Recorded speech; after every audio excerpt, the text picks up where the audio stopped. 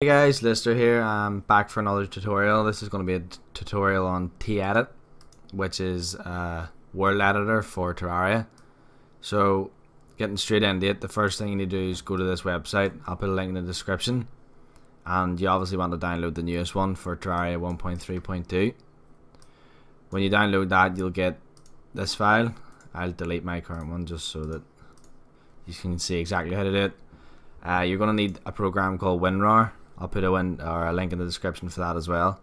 So you just right click, once you have this file downloaded, right click, extract the TEdit beta, and it'll come out in a folder. Open that up, and if you scroll down you'll see TEdit XNA. Double click that to open it. It should ask you, well, obviously because I've ran it before it hasn't asked me, but when you run it for the first time it'll ask you where your Terraria is currently installed.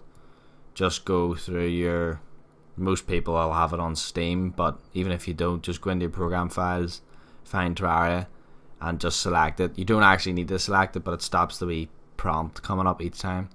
So if we go to full screen here, basically this is a lot of the stuff you can edit pretty easily.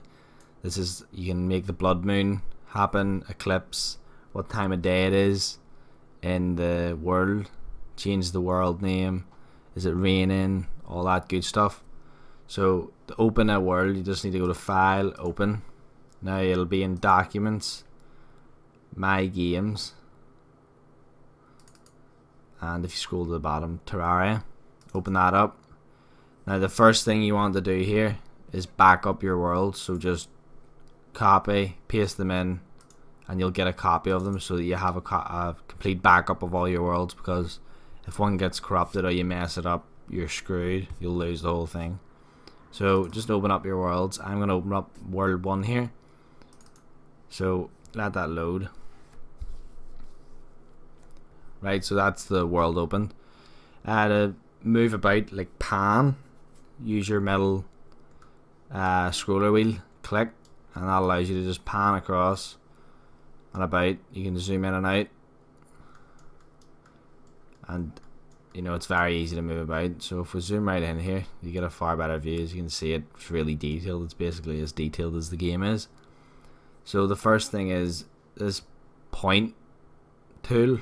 If you click it, you can actually select where your NPCs go, along with the dungeon spawn.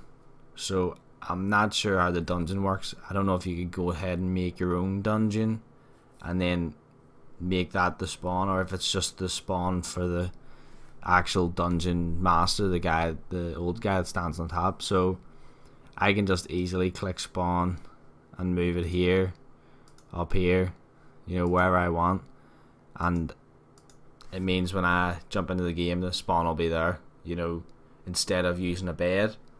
So it's pretty handy.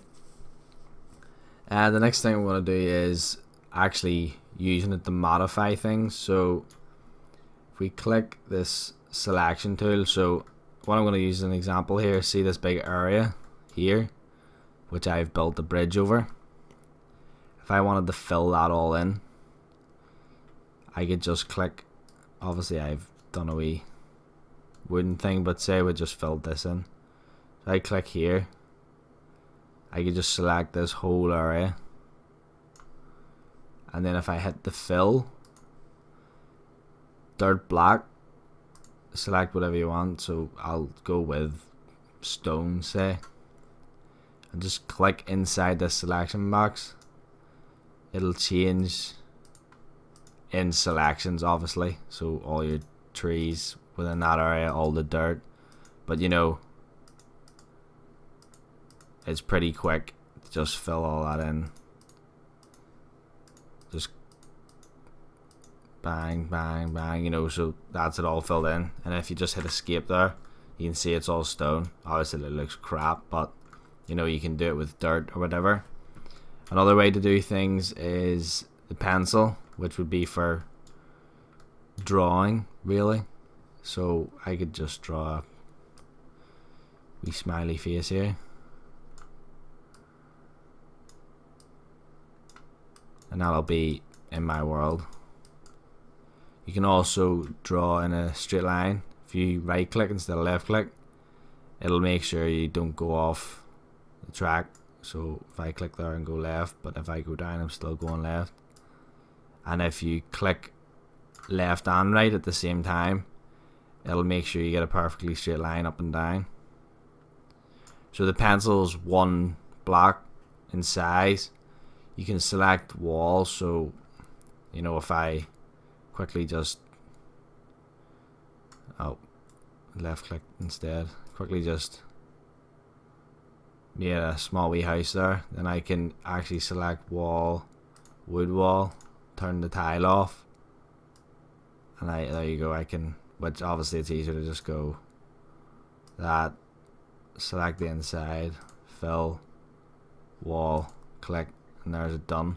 So hit escape, and now I've got the wall done, and then you can put all your stuff inside it. You can also use the brush tool, which allows you to select a width and height, so I can actually just place full blocks, and it works the same. Right click allows me to go straight, and left and right click keeps me going straight up and down, so you can build whatever you want quite quickly with those tools. And just a wee demonstration, a lot of people would maybe use this to build a sky bridge. So what you could do is bring that 1x1 block, maybe zoom in a bit here, and take that wall off, hit tile. Now it's hard to see, but if I go and right click, I can quickly just do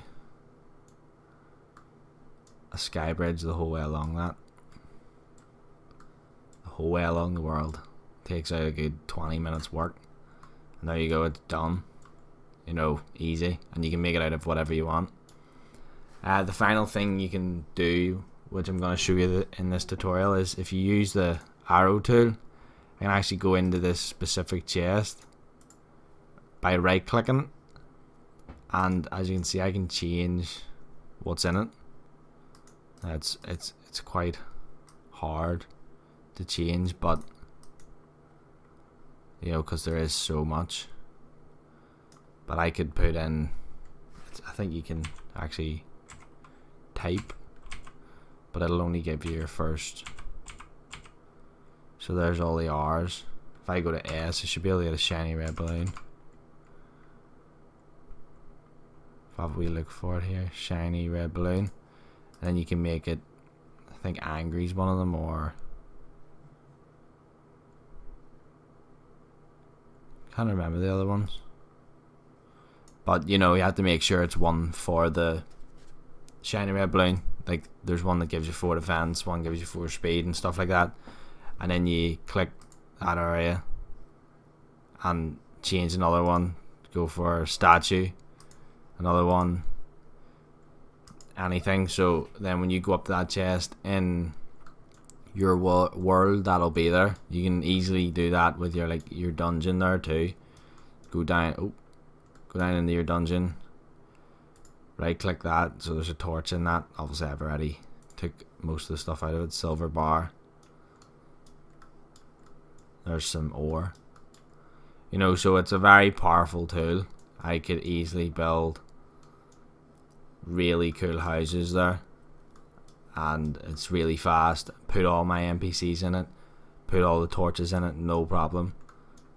And you can also put in liquids. I've built massive river or like lakes before underground. There's actually a, I think it's called the Blood Tongue in the Crimson, where if you fish within a crimson lake that has more than a certain amount of blocks, you have a chance to get the Blood Tongue.